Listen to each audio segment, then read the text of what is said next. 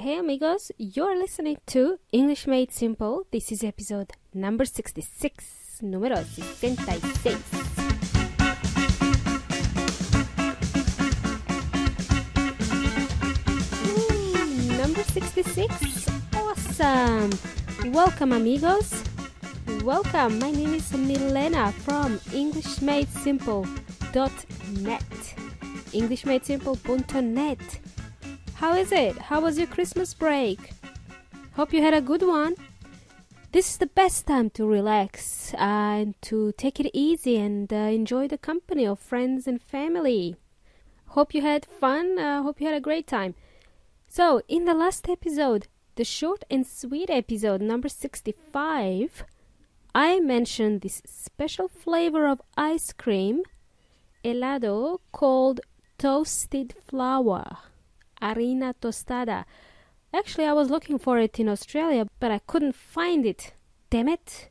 I was hooked on it in Chile.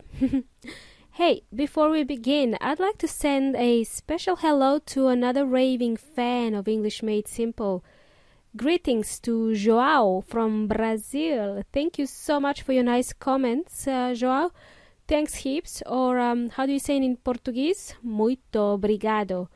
Oh, and my favorite cocktail is caipirinha. This cocktail is slowly becoming popular in Australia again. It's hard to find as well.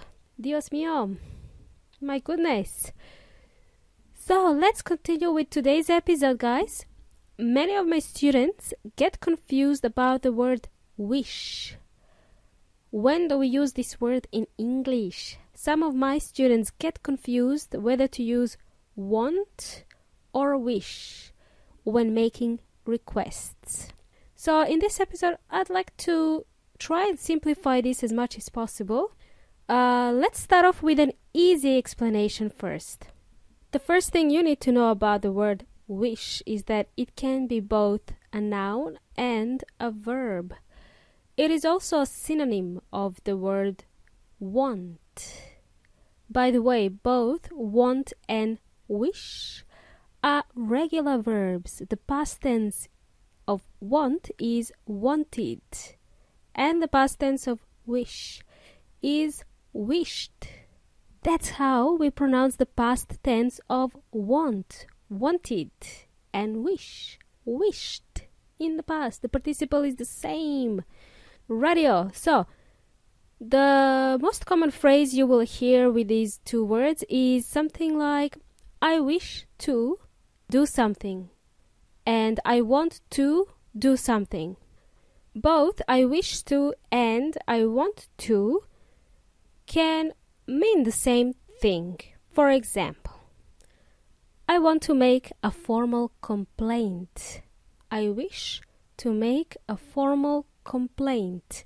Me gustaría hacer una queja formal. That's in Spanish. I wish to make a formal complaint. Another example, he wants to speak with a manager. I'm going to use a third person. He wants to speak with a manager. He wishes to speak with a manager. He wishes to speak with a manager. Le gustaría hablar con el jefe. That's what it means in Spanish.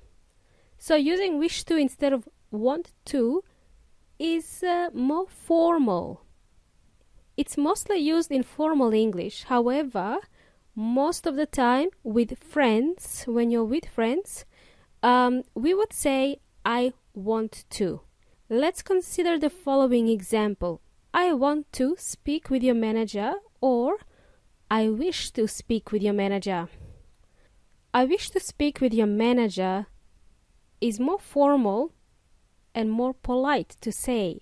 It will be a bit unusual to say, to use this phrase with your friends. For example, I wish to speak with you.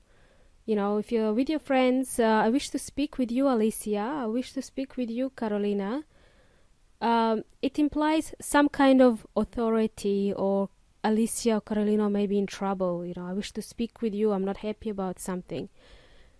Most of the time with friends, we would say, I want to speak with you, or I would like to speak with you. Cool, okie dokie. So let's continue. We can use wish together with a noun. And to offer good wishes to someone, Like for example, obviously, I wish you a Merry Christmas, or I wish you all the best for your English exams. I wish you all the best for your English exams. I wish you a Merry Christmas. I wish you a Merry Christmas, the most commonly used phrase nowadays.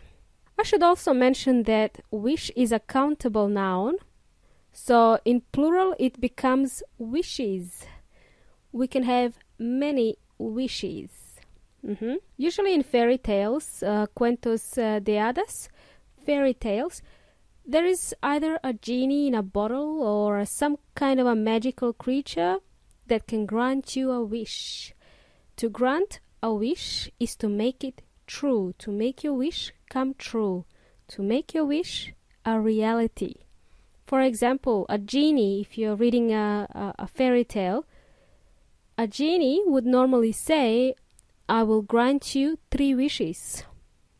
State your 3 wishes, I will grant you 3 wishes. Awesome. Easy peasy. Now listen up carefully, amigos. The main use of the word wish is to express a strong desire for something that is impossible or very unlikely to happen. Hypothetically speaking, people normally wish for their situation to be different from their current one, to be different from status quo. That's what I mean. We use it when we want to talk about unreal or hypothetical things, when there is no hope, just wishful thinking. I will explain later what wishful thinking is, but let me first explain what I mean by using the word wish to express a strong desire for something that is unlikely to happen. I will give you an example, a couple of simple examples, or more than a couple because I can't count, obviously. Here is the first example. I am fat. I wish I was thin. Estoy un poco gordita. Desearía estar delgada. I wish I was thin. Next example. She's poor. She wishes she was a millionaire. Ella es pobre. Ella desearía ser millonaria. She wishes she was a millionaire. Or the last example, I ate too much food during Christmas holidays. I wish I hadn't eaten so much. I wish I had not eaten so much. Me hubiese gustado no comer tanto. I wish I hadn't eaten so much. As you can see from these examples, we use wish to express regrets about the current situation, the situation in the present. However, we often use it together with verbs in either the past tense or past perfect tense. I wish I was happy. I wish I was rich. If you have been studying English for a while, you have probably learned expressions such as I wish I was or I wish I were, or you must have heard them before. So when constructing these hypothetical sentences, we can either use I wish I was or I wish I were. Was and were, as you can see, are in the past tense, but we start off the sentence in the present. I wish is the present tense. I wish I was. I wish I were. So that's how we would construct a sentence that help us express a strong desire for something that is impossible or very unlikely to happen. Also, an important thing to note is that in formal English we would use I wish I were. Okay? For example, I wish I were rich. I wish I were rich. I wish it were Sunday today. I wish it weren't raining today. He wishes he were taller. Okay? It is common to hear native speakers say, I wish I was taller. I wish I was skinnier. You will hear that version more often than I wish I were taller or I wish I were skinnier. The native speakers are not following the rules of grammar. and it's a more colloquial expression, if you will. So when speaking with native speakers, you can use I wish I was. It's quite acceptable. I wish I was taller. I wish I was a little bit taller. I wish I was a bowler. I wish I was a little bit taller. I think that's how the song goes. If you're into 90s music, 90s rap music, I think the song is called I Wish I Was a Little Bit Taller. Anyway, getting myself distracted. Okay, guys, so that you can use with your friends. But if you have exams, or if you want to speak more formally, please use I wish I were and not I wish I was, okay? When you're doing exams, they probably want you to be more formal when doing exams. So use the proper way. I wish I were something. So another way to use wish is together with could and would. These are modal verbs, but could is also past tense of the verb can. Can. Would is a modal verb of the future tense will. I will give you a couple of examples when we would need to use these two verbs. But before I do that, you can learn more about modal verbs in episodes number 30 called may versus might versus could, and episode number 36, how to ask questions politely. If you're new to this show, I suggest you go back and listen to those two episodes, number 30 and number 36. So now back to the examples of using wish together with could and would. I wish I could speak French, or I wish I could speak Portuguese. This just means that I wish I could speak the language, but unfortunately I cannot. Currently I'm not able to speak either of these languages, but I wish I could. Second example, John, a third person, John wishes he could come to the party. John wishes he could come to the party. It means he would like to come, but he is not able to for whatever reason. John wishes he could come to the party. So that was using wish together with could. But using would with wish is a little bit special when it comes to using it in a sentence. We use it when we want other people to do something so that they can change. Most of the time, we want that other person to change their behavior. Okay, that's when we would use the word, when we would combine wish and would in a sentence.